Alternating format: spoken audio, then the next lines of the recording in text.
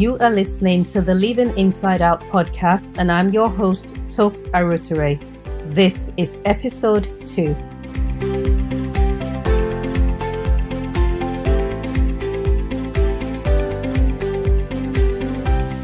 Thank you for tuning into the Living Inside Out podcast, where we make mindset changes using tools from everyday life and business experiences.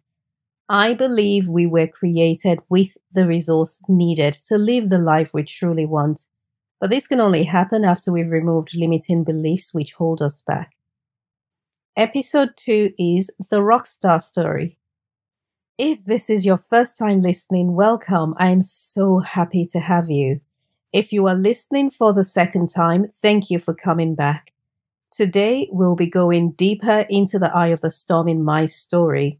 Now, if you have no idea what I'm talking about, then you need to go back to episode 1 where I gave an overview of my entrepreneurial journey. You'll meet words like recession and tears and purpose and mindset and more. Do you remember Hurricane Harvey that devastated parts of Texas and Louisiana? I think it was almost 3 years ago now. Time flies. I remember watching the live broadcast with my mouth wide open because there in the midst of the wind and the storm was a human reporting the news. The camera then switched over to a satellite view and he pointed out a spot and said to us that was a flock of birds that were flying, not away from the storm, but into the storm. The eye of the storm is the center of a storm or hurricane and known to be the safest place to be. So I read up on eagles, which have a different way for dealing with storms.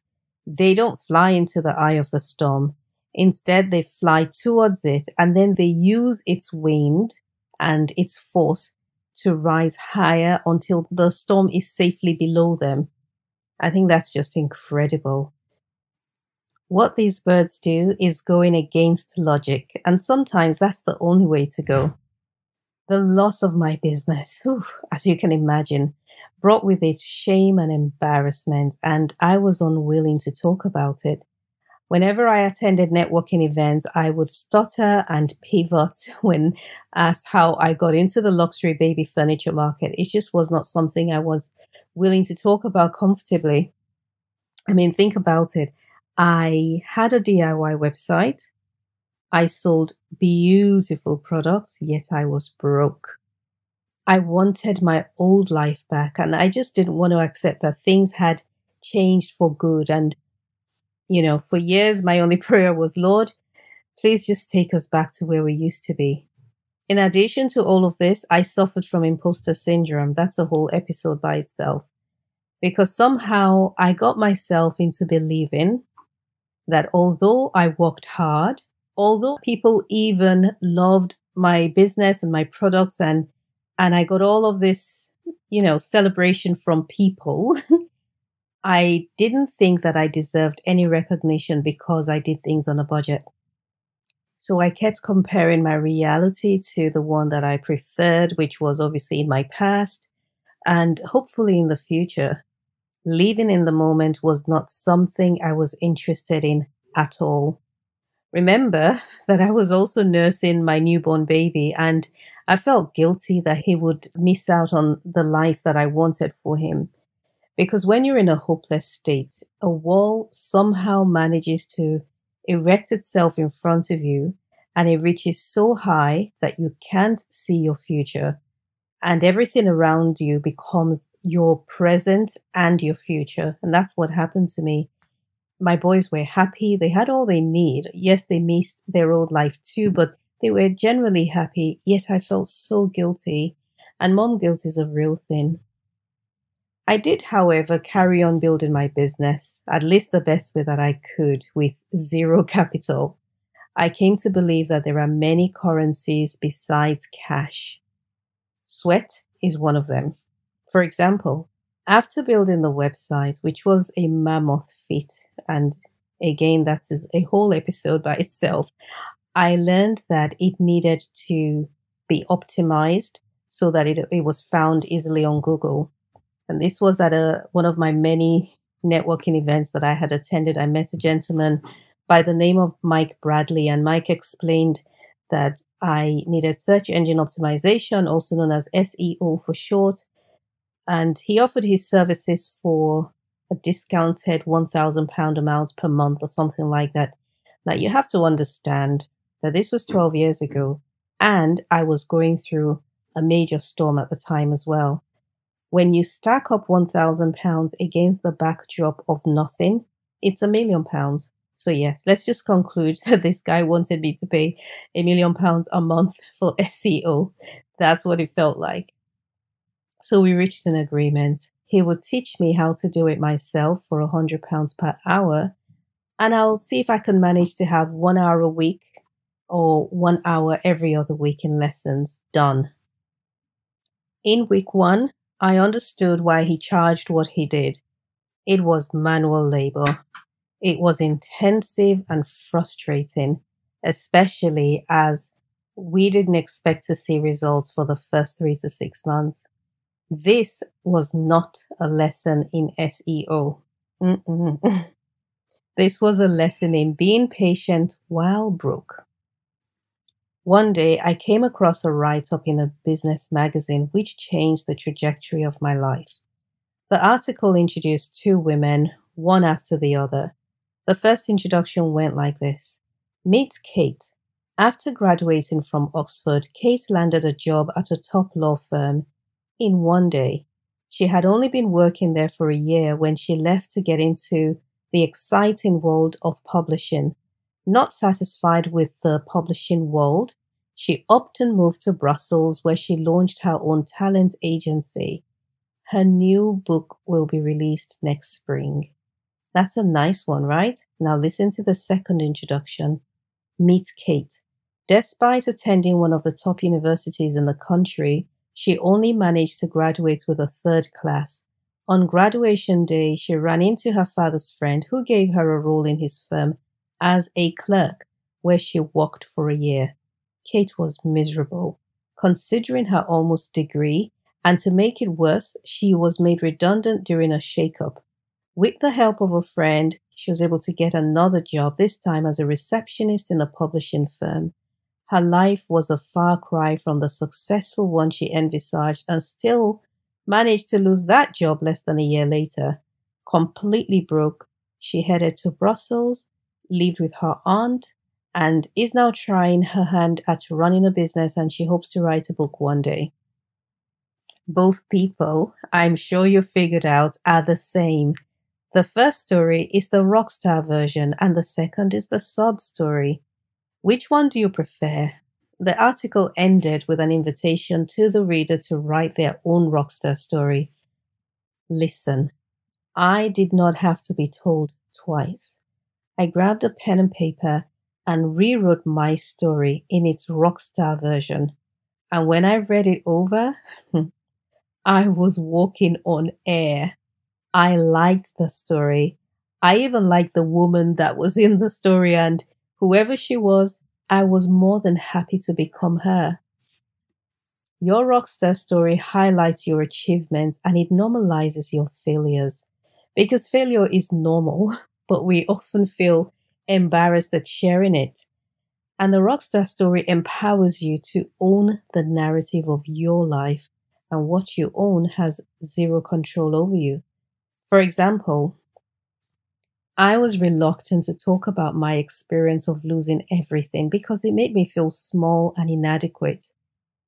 The minute I decided on the narrative, all negative emotion associated with my experience earned bragging rights. Personally, and I don't know about you, but I don't know of any highly successful self-made entrepreneur that has not experienced some type of failure. So if you failed, you're in good company. Failure is not who you are. Failure is just an experience. But the thing with these kinds of experiences is that they have a way of layering your insides so that your thoughts and your emotions stem from them. And that's exactly what happened to me. My thoughts and identity seemed to come from my challenges, because that was what was uppermost in my mind. Living inside out separates your experiences from your identity. You could even say that living inside out reestablishes who is master and who is servant, and your rockstar story helps you to master your experiences. After writing my story, I referred to it whenever I felt down in the dumps, and without meaning to, I memorized it. One day, I attended an event and I saw an advert for a charity afternoon tea. I love afternoon teas, but I had also just done a vision board, and one of my goals, which I had placed on the board, was to support a charity. So I took the ad and I tried to reach out to the organizers who appear to have forgotten to put their contact details on, but I found them on Twitter and they responded to my tweet with the information I had requested concerning the charity.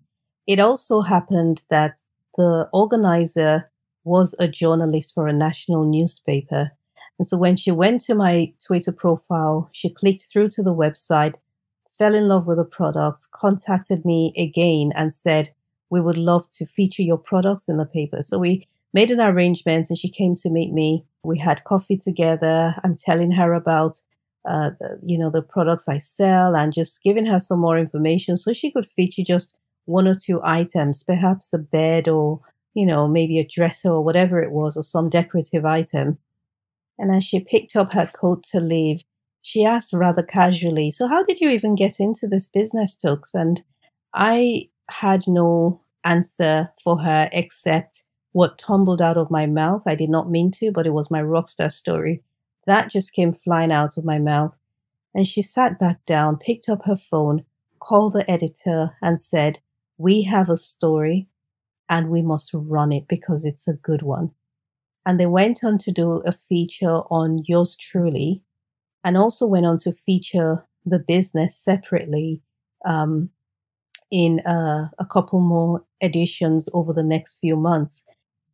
Who would have thought that a story that I was too ashamed to share will one day land in the papers and lead to my being shortlisted for multiple business awards, invitations to join charity organizations, and even an invitation to a reception with the British Prime Minister at his residence in Downing Street.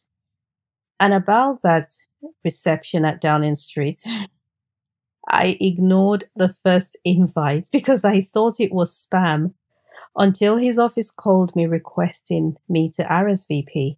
So I did twice. And then I worried that I'll spill drinks on his carpet because I do stuff like that too. The reception was attended by some of the big wigs in entrepreneurship and the entertainment world. Suffice it to say, the way you present yourself determines how others receive you, and the way you see yourself determines how you present yourself. Writing your own story gives you the tools to show up in a powerful, confident manner that will lead you to live the life you truly want. Owning your narrative is the process where you use the forceful winds of the storm, just like the eagle, and let it lift you up until you're above it and you can glide effortlessly. Your rock star story, writing it, knowing it, memorizing it, is not running away from the storm. It's not being afraid of it. It's standing in front of it and allowing its winds and crashing waves to lift you up. Now, what if rising above the challenge is not an option? Answer, you've got to go through it. Here's how. One dominant emotion during a storm is fear. Fear can be so powerful that it overwhelms all other emotions, and that's all you can identify. That's all you can feel. From my experience, fear becomes the filter through which you view life. When we live inside out, we draw our inspiration from a part of us that is deeper than logic, or should I say, more meaningful even than logic and deeper than emotions. when we live superficially, emotions like fear and doubt and, all of that negative emotions and even positive emotions as well, along with mindsets like self doubt and insecurities, they make the decisions for us. And one thing you've got to know about emotions of all types, whether they're happy, sad, is that they're unreliable. I've had a running battle with fear over the years, and I've tried different techniques for dealing with it. I've tried ignoring it, tried to bury my head in the sand, tried to distract myself by pretending that the storm isn't there. Everything. Will do all I need to do except address the storm, and none of that stuff works. But one thing I've come to understand is you've got to acknowledge that there is a storm and you are in the storm. Closing your eyes and hoping it disappears will not work, because I've tried that and it definitely didn't work. I'm sure you have as well.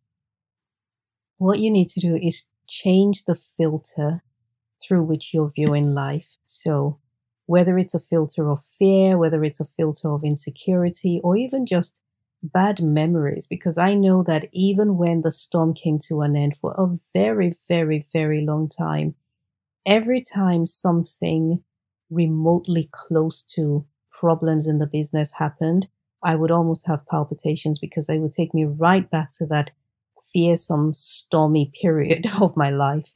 So I had to learn to peel that layer off my mind because it had become the mindset through which my thoughts grew from. So the first thing is it's important that you acknowledge that you are in a storm. Next, you want to make sure that you're in a space of peace. I can't make a healthy decision when my mind is battling fear or confusion or even anger. You need quietness, you need peace of mind during that time in a storm. And one practical way that I do it is, first of all, I pray and leave it in the hands of God. And the second thing I do is get my journal out and I draw a line down a blank page, top to bottom. List the first one on the left is facts and the second one on the right is assumptions. For example, I have just received an email from work and I've been told I'm going to get laid off. That's a fact. Versus, I have just been told I will not be I shouldn't be come back to work next week, and I'm going to lose my job and I'm going to lose my home and I'm going to be homeless by the end of next month. That's an assumption. The reason why you want to separate fact from assumption is when we are stressed and we're worried, the brain has a hard time deciphering between the two. And you begin to act on something that you've only assumed and is not actually true. So when you have your list of facts and assumptions, you know that you can only act on the fact and you can cross the assumptions out. What I do is go through the assumptions and see if there's any element of truth in any of them. And a lot of times you'll find that there is no basis for your assumption.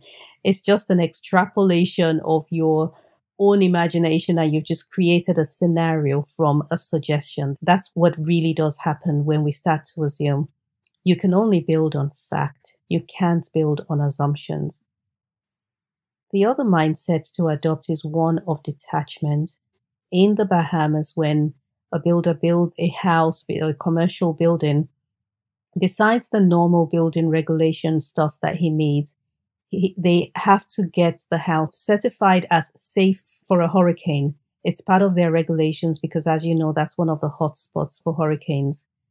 So in the Bahamas, when there is a hurricane and everyone else is busy watching CNN and Sky News and tracking and following the path and saying it's coming, it would make landfall and it's a category this, that, and the other. Bahamians are not with all of that stuff. They're watching sitcoms. They're chilling out. They're drinking tea. They're just enjoying their lives because they know that the house they live in is safe and secure, because they know they would not have moved into that house without the certificate of safety. In the same way, you were created to withstand anything that life throws at you. And your mind and your body are certified as safe. I love a statement my son made, Aaron. He made this years ago when he was young, and he said, Mommy, I don't think God would have placed us on earth if it wasn't suitable for our survival. And that's so comforting, just as he was turning between to a teen when he said that. And it's so true. So you were created to withstand the storm, even though it's unpleasant, even though it's noisy all around you. You were created to handle it. I believe when a storm comes to clear your path, it takes with it any expired projects or wrong mindsets, rotten beliefs, or even people that don't belong in your life.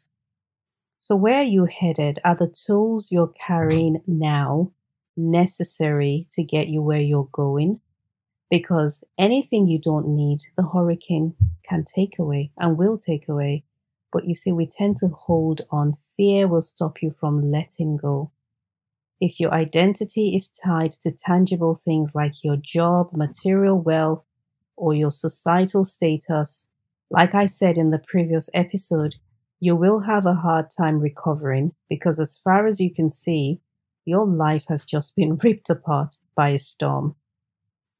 So detach yourself from anything that is temporal and start to remove the layers that you have called your identity. Finally, you need a mindset of discomfort, one that's comfortable with discomfort. In the UK, we don't have storms, we have gale force winds, and we make a big fuss about it. So in January this year, we had Storm Brendan come, and overnight, he finally arrived and wreaked his mini devastation. But it was quite bad because we woke up to find our neighbor's fence in our garden, and our garden and the neighbor's garden looked like one massive garden. There were no barriers, there were no borders. Sometimes the storm comes to remove the fences that keep you from dreaming big, so that you can dream without limits. Because fences keep us in our comfort zone, and I don't know why we dream so carefully and gently as though we're scared to burst the bubble or we're scared to outdream God. We can't outdream God. But women in particular seem to be really skilled at playing small. And playing small does not mean that you're in a small environment or you're in a safe place. It just means that you are guaranteed to end up with small results because your thinking is limited. If your comfort has been expanded, if you like, or snatched away by the storm like our fence, then it's time for you to expand to the left and to the right, and don't hold back. One thing you don't want to do is use your energy and resources and your time to re-erect a fence that will keep you playing small. You definitely cannot outdream God. He has a big dream for you. One tip you'll find me recommending over and over is journaling. I believe every woman should journal. It separates facts from assumptions, and your journal can be your own therapist. My recommendation for you this week is to rewrite your story in its rock star version. If you're yet to subscribe, please do so. Also, if you enjoyed this episode, head over to iTunes and give it a 5-star rating. Also, don't forget to share it with your friends. If you're still on the fence about subscribing, I invite you to come back next week because I'll be sharing a life-changing principle that I adopted 5 years ago, and I now live my life and run my business by it. To connect with me, please go to talksarotore.com, which is my first name and surname.com, where you can join my mailing list and be notified of new blog posts. I'm also on social at Instagram, Facebook, and LinkedIn as @talksarotore. First name, last name, no dashes or underscores. Thank you for listening, and remember to live always from the inside out.